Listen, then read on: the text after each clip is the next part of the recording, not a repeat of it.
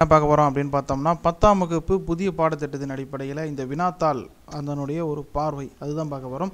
ஏன்னா 10th வந்து இப்போ ஃபஸ்ட் பேப்பர் செகண்ட் பேப்பர் கிடையாது தமிழ் இங்கிலீஷ் லாங்குவேஜை பொறுத்த வரைக்கும். ஸோ ஒரே வினாத்தாளாக மாற்றிருக்காங்க. ஸோ எந்த ஒரு சப்ஜெக்ட்டும் நீங்கள் பார்க்குறதா இருந்தாலும் அதனுடைய கொஸ்டின் பேட்டர்ன் என்ன இருக்குது அப்படிங்கிறத நம்ம முதல்ல தெரிஞ்சுக்கணும். அதை தெரிஞ்சுக்கிட்டால் தான் நம்ம படிக்கிறதுக்கு ரொம்ப யூஸ்ஃபுல்லாக இருக்கும்.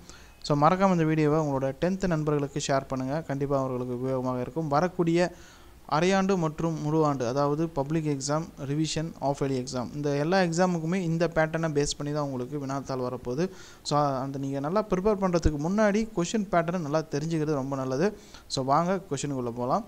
ஸோ 10ஆம் வகுப்பு தமிழ் வினாத்தாள் ஒரு பார்வை. ஸோ என்னென்ன இருக்குது அப்படின்னு பார்த்தோம்னா உரைநடை, செய்யுள், துணைப்பாடம், இலக்கணம், மொழித்திறன் பயிற்சி இதெல்லாம் சேர்ந்து தான் நமக்கு கொஷின் பேப்பர் ஒரே வினாத்தாளாக வரப்போகுது. அதை வந்து பகுதிகள் பல்வேறு வகையாக பிரிச்சுருக்காங்க. ஸோ என்னென்ன டைப்ஸ் ஆஃப் மார்க்ஸ் கொஷின் இருக்குது அவைலபிளாக இருக்குன்னா 1 mark 2 mark 3 mark 5 mark and 8 marks இதை பேஸ் பண்ணி வந்து பார்த்தோன்னா மதிப்பெண்களை வந்து பிரிச்சுருக்காங்க. டோட்டலாக வந்து 100 மார்க்ஸ்க்கு நீங்கள் எழுத போகிறீங்க.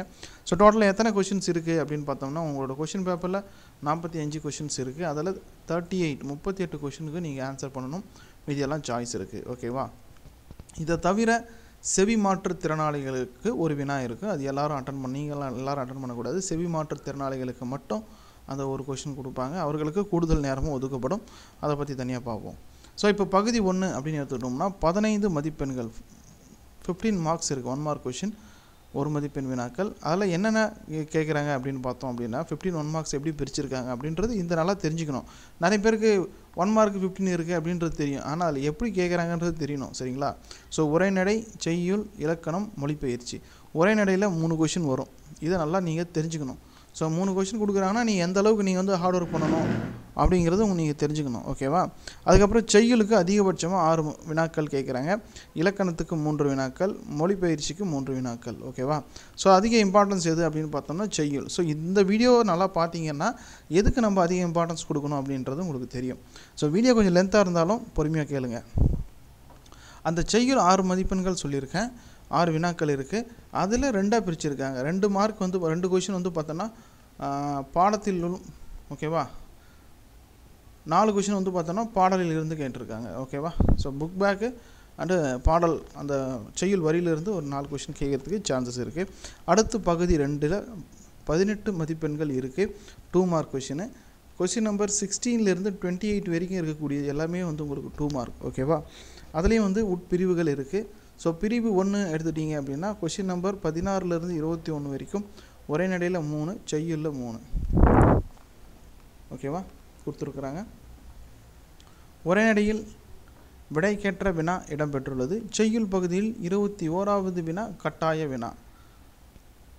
மனப்பாட திருக்குறள் இடம்பெற்றுள்ளது. இதை நல்லா ஞாபகம் வச்சுக்கணும். ஓகேவா? செய்யுளில் 21 கொஷின் நம்பர் 21 வந்து கம்பல்சரி கட்டாய வினா. அது திருக்குறளில் இருந்து கேட்கப்படும். ஓகேவா?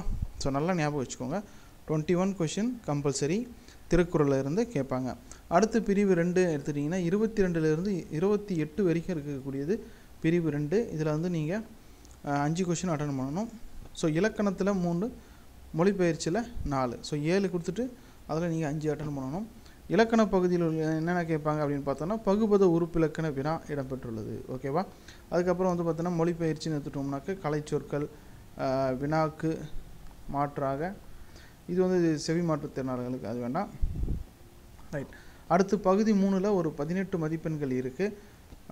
இது வந்து பார்த்தோம் அப்படின்னா 3 மார்க் கொஷின். பகுதி 2 வந்து 2 மார்க் கொஷின். பகுதி 3 3 மார்க் கொஷின். உங்களுக்கு வந்து பகுதி 1 1 மார்க்கு, பகுதி 2 2 மார்க்கு, பகுதி 3 மார்க் கொஷின் அந்த அடிப்படையில் வச்சுருக்காங்க. இதில் கொஷின் நம்பர் 29லேருந்து 37 வரைக்கும் இருக்குது. ஸோ 3 மதிப்பெண் வினாக்கள் 3 பிரிவுகளில் இடம்பெற்றுள்ளன. ஸோ இதில் வந்து ஒரு 3 பிரிவாக பிரிக்கிறாங்க. பிரிவு 1, பிரிவு 2, பிரிவு 3. இதெல்லாம் தெரிஞ்சுக்கோங்க. சரிங்களா? பிரிவு 1ல் வந்து பார்த்தோம்னா எனி 2 கொஷின் அட்டன் பண்ணணும். உரைநடையிலேருந்து கேட்பாங்க. 3 கொடுத்துட்டு 2 அட்டன் பண்ணணும். பிரிவு 2ல் எனி 2 கொஷின் அட்டன் பண்ணணும். செய்யுள் பகுதி 3 கொடுத்துட்டு 2 அட்டன் பண்ணணும். பிரிவு 3 வந்து பார்த்தோம்னா அதே போல் 2 கொஷின் அட்டன் பண்ணணும். இலக்கணத்தில் 3. ஓகேவா? ஸோ சிம்பிளாக சொன்னோன்னா பகுதி 3ல் பிரிவு உட்பிரிவுகள் 1 2 3 3 இருக்குது. அதில் செய்யுள் உரைநடை உரைநடை செய்யுள் இலக்கணம் பிரிச்சுருக்காங்க. ஒவ்வொரு பார்ட்டிலையும் 3 கொஷின் இருக்கும். அதில் எனி 2 அட்டன் பண்ணணும். ஓகேவா? ரைட். இதுதான். இது கொஞ்சம் படித்து பார்த்துக்கோங்க. அடுத்து வந்து பகுதி 4 இதில் வந்து 25 மார்க்ஸு 5 மார்க் கொஷின் 5 அட்டன் பண்ணணும் ஓகேங்களா. அப்போ கொஷின் நம்பர் 38லேருந்து 42 வரைக்கும் இருக்கக்கூடியது 5 மார்க் கொஷின். இதில் வந்து பார்த்தோம்னா 5 மதிப்பெண் வினாக்கள் 5 இடம் பெற்றிருக்கும். அல்லது டைப்பில் கேட்டிருப்பாங்க. செய்யுள் நெடுவினா அல்லது டைப்பில் ஒன்று வரும். கடிதத்திலிருந்து ஒரு அல்லது டைப்பில் ஒன்று. அப்புறம் படம் உணர்த்தும் கருத்து, கவிதை, பத்தி, படிவம், ஃபார்ம் ஃபில் பண்ணுறது இதெல்லாம் ஓகேவா. இது எல்லாமே மிங்கிலாகி வரும். செய்யுள், உரைநடை, இலக்கணம், அந்த மொழித்திறன் பயிற்சி இதெல்லாமே மிங்கிலாகி 5 மார்க் கொஷின் 25 நீங்கள் அட்டன் பண்ணுற மாதிரி இருக்கும். நல்லா பார்த்துக்கோங்க. அடுத்து வந்து பகுதி 5 24 மதிப்பெண்கள் 8 மதிப்பெண் வினாக்கள் நீங்கள் 3 அட்டன் பண்ணணும். ஸோ உரைநடையிலிருந்து ஒரு நெடுவினா, துணைப்பாடத்திலிருந்து ஒரு நெடுவினா, பொதுக்கட்டுரை அதிலிருந்து ஒரு நெடுவினா. ஸோ 3 8 மதிப்பெண் வினாக்கள் மொத்தம் 24 மதிப்பெண்கள். ஸோ இதுதான் வந்து உங்களுக்கு கேட்கப்படக்கூடிய 5 பகுதிகள் ஓகேவா. ஸோ இது வந்து ஷார்ட்டாக கொடுத்துருக்காங்க. இதையும் ஒரு டைம் பார்த்துக்கலாம். பகுதி 1 முதல் பகுதி 5 வரை 1 mark 2 mark 3 mark 5 mark and 8 mark இந்த டைப்பில் இருக்குது. ஸோ பகுதி 1ல் உங்களுக்கு ஏற்கனவே நம்ம பார்த்துட்டோம். செய்யுளில் 3, உரைநடையில் 6, இலக்கணத்தில் 3, மொழிப்பயிற்சியில் 3 கொஷின் கேட்பாங்க. டோட்டலாக 15 மார்க்ஸு. பகுதி 2 என்பது 2 மதிப்பெண் வினாக்கள். இதுலேயும் வந்து பார்த்தோம்னா செய்யுள், உரைநடை பிரிவு 1ல், பிரிவு 2ல் இலக்கணம், மொழித்திறன் பயிற்சி 2ஆக பிரிச்சுருக்காங்க. பகுதி 3ல் பிரிவு 1 2 3 உரைநடையில் 3 கொஷின் கொடுத்துருப்பாங்க, 2 அட்டன் பண்ணணும். செய்யுள் இதெல்லாம் ஏற்கனவே பார்த்தது தான், இது ஷார்ட்டாக கொடுத்துருக்காங்க. அடுத்து பகுதி 4 எடுத்துட்டோம்னா 5 மார்க் கொஷின். செய்யுளில் 2, அதுக்கப்புறம் கடிதம், படம், படிவம், மொழித்திறன் பயிற்சி இதெல்லாம் இருக்குது. அடுத்து வந்து உரைநடை நெடுவினாக்கள் ஓகேவா. நெடுவினா வந்து பார்த்தோம்னா உரைநடை, துணைப்பாடம், கட்டுரை. இது வந்து 2 என்பது வந்து வினாவோட எண்ணிக்கை அல்லது டைப்பில் கொடுக்கறதுனால 2ன்னு கொடுத்துருக்காங்க. 8 மதிப்பெண் வினாக்கள் உரைநடையில் 1, துணைப்பாடத்தில் 1, கட்டுரையில் 1. ஸோ 24 மார்க் இதுக்கு ஓகேவா. ஸோ 2 என்பது அல்லது டைப்பில் கொடுத்துக்கிறதுனால கொடுத்துருக்காங்க. ஸோ இங்கே வந்து இன்னும் ஷார்ட்டாக கொடுத்துருக்காங்க.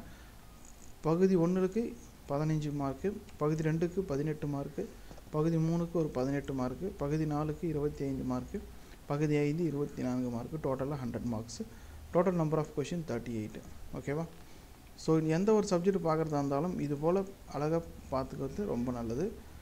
இது போல் மேலும் பல தகவல் வேணும்னா நம்ம சேனலை மறக்காமல் சப்ஸ்கிரைப் பண்ணிட்டு கூட இருக்கிற பெல் ஐக்கான் ப்ரெஸ் பண்ண மறந்துடாதீங்க. இந்த பிடிஎஃப் ஃபைலுக்கான டவுன்லோட் லிங்க் டிஸ்கிரிப்ஷன் கொடுக்குறேன். மறக்காமல் டவுன்லோட் பண்ணி செக் பண்ணி பாருங்கள்.